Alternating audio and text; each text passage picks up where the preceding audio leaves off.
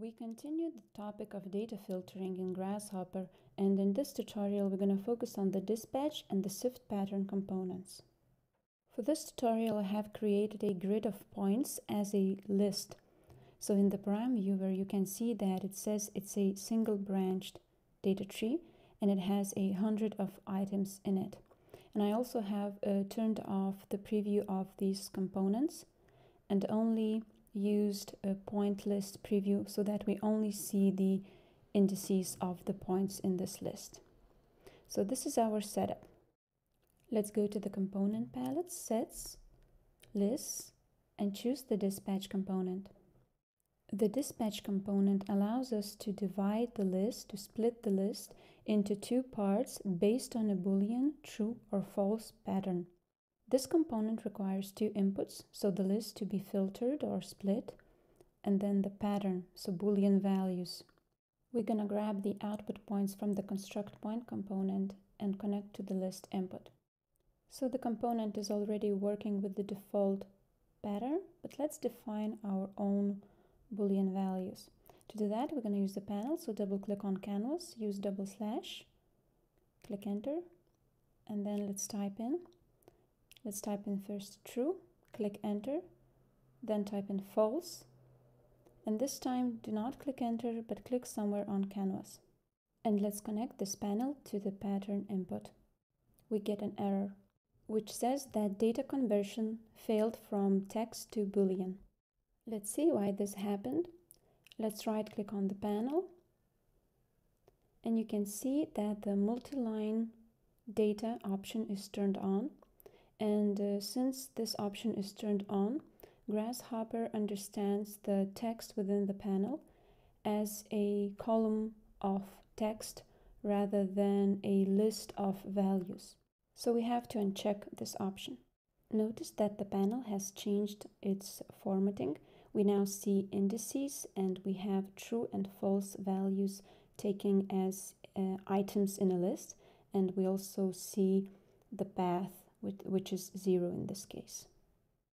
So these are the default settings, but if for any reason you don't see these features on the panel, right click on it and over here you can turn these options on. Let's move on and let's compare the component that we have discussed in the previous tutorial, which is Cull pattern, to the dispatch.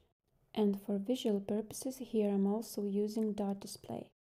So the Cull pattern component only has one output, which means that we are extracting items from the initial list that match true value. In my case, the Boolean pattern is true, false. Thus, I'm extracting every second item on a list, forming these columns of red dots on a grid. And we are creating a new list by doing that. So the main difference between these two components is that while Cull pattern extracts, takes a subset from the initial list, the dispatch component actually splits or divides the list into new lists. So we have items extracted associated with both true and false values. I'm going to delete the Cull pattern part and we're going to go investigate another component. So under sets, lists, let's pick Sift pattern.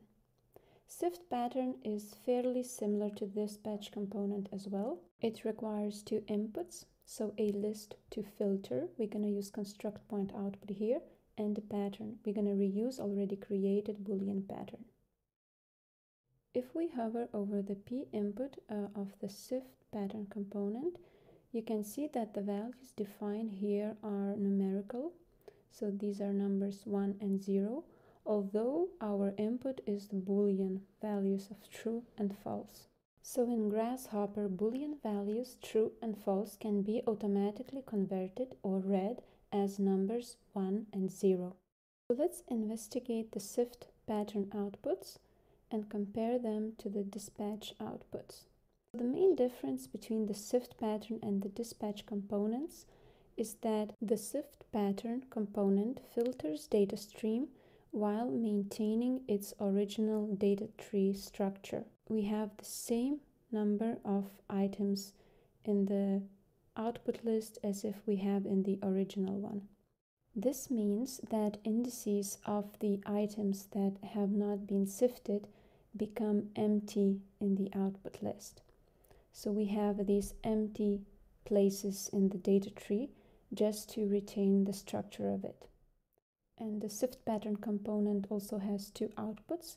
Output 0 sifts items from the initial list associated with the false value, and output 1 leaves items in the list associated with the true value. And again, the objective here is to keep the original data tree structure. We have compared the Sift Pattern component to the dispatch component, and we saw that Sift Pattern works just fine with Boolean pattern. However, the Sift Pattern component doesn't need a binary pattern to filter data. So it takes numbers, numerical pattern, and it means that it could have more than 2 values.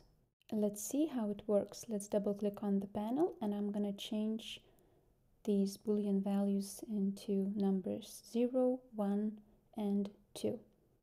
The component worked. You can notice that in the Rhino viewport, but we get an orange warning. So let's hover over the message balloon and let's read what it says. It says that filter index 2 is too high and data will be discarded. So Sift Pattern is one of those components with the zoomable user's interface. So if we zoom in on it enough, we can actually add additional output streams. And now the output streams matches the pattern that we have defined for the input. I'm going to connect the output streams to dot display components with the different colors for visual purposes. So in this instance here, the initial list is being sifted equally into 3 parts. But can you think of a way to change Sift Pattern input in order to sift the initial list disproportionately? I encourage you to try to do that, and I will see you in the next tutorial.